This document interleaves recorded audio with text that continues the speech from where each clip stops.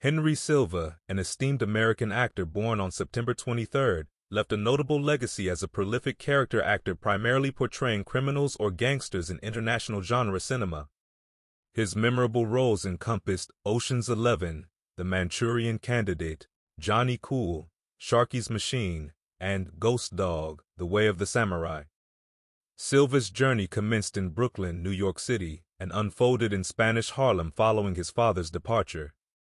Leaving school at 13, he pursued drama classes while working as a dishwasher and waiter.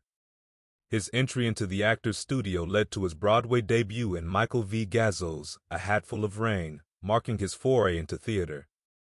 Beginning with uncredited Hollywood roles, Silva progressed to portraying villains in films such as The Tall T, The Bravados, and The Law and Jake Wade. Displaying versatility, he appeared in Green Mansions opposite Audrey Hepburn as Kuo and portrayed a casino robber in Ocean's 11.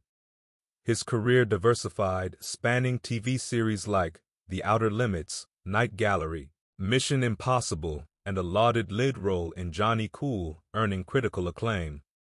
Internationally, Silva found success in Italian films, notably spaghetti westerns like The Hills Run Red, expanding his popularity across Europe.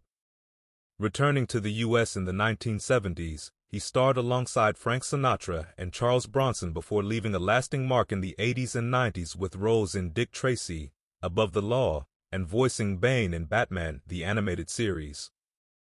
Silva, married thrice with 2 children, passed away in Los Angeles.